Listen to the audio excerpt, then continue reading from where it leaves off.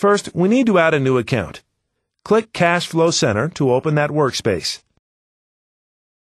We'll create a debit account to keep track of all our Visa charges and the payments made against that account. Under the Credit Card Account section, click Add Account. The Credit Card Account Setup dialog box opens. Make sure the radio button next to This account is held at the following institution is selected. Type FIRSTB. Quicken will find and display First Bank of Colorado on the list of financial institutions.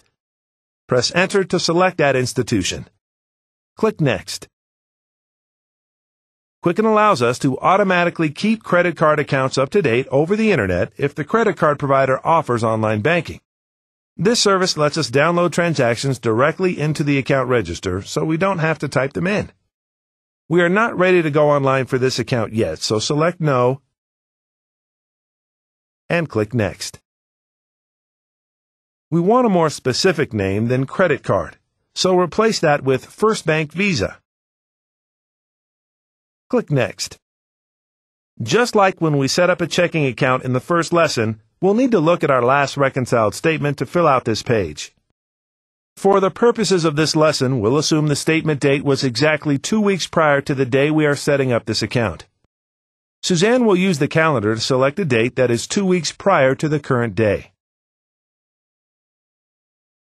Press Tab. Suzanne's balance, after she made her last payment, was $250, so enter that amount into the Ending Balance box. Click Next.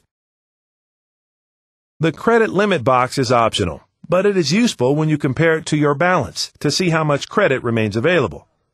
Type in $5,000 for this account. Click Done to create the new credit card account.